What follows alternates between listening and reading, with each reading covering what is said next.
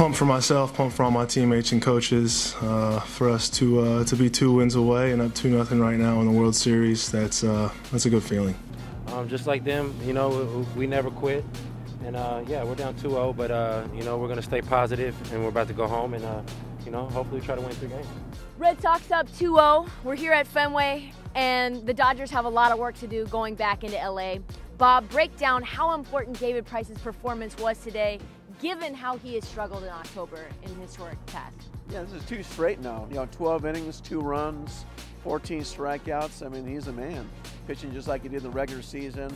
And the way he's pitching, you know, it's going to be very tough for the Dodgers to come back.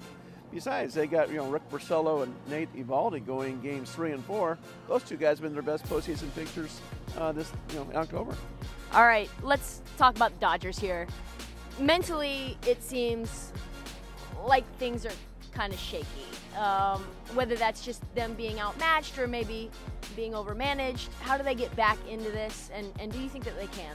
I think the Dodgers can get back in, and obviously the odds are against them now. They have to win 4 games before the Red Sox win 2, and so it makes the odds extremely long. You know, I don't know that it's a matter of psychology. I think it's just playing better baseball, and you know, in this game, I thought they played, I mean, they didn't hit well. Price was good, the bullpen was good. They played a fine game on the other side of the ball, outside of the 1 inning. That sort of just got out of hand. Ryan Madsen came in, allowed a few inherited runners to score. You can't have the walk in that spot.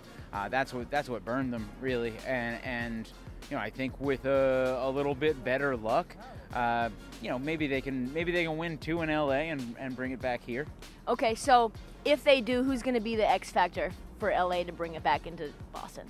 It's so hard to pick because they have a deep lineup. I think that probably their lefty-heavy lineup is a little bit stronger than their righty-heavy lineup, which is what we've seen against Chris Sale and David Price, the Red Sox lefties. So I would guess, you know, maybe a guy like Cody Bellinger, who we haven't seen a ton of in the series, so I make a great play in center field tonight. Sure.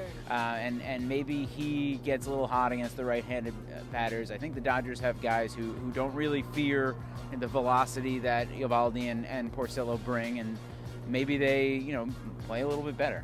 Well, hopefully this Dodger crowd comes out like the fans here at Fenway did, and it's going to be exciting no matter how it shakes out.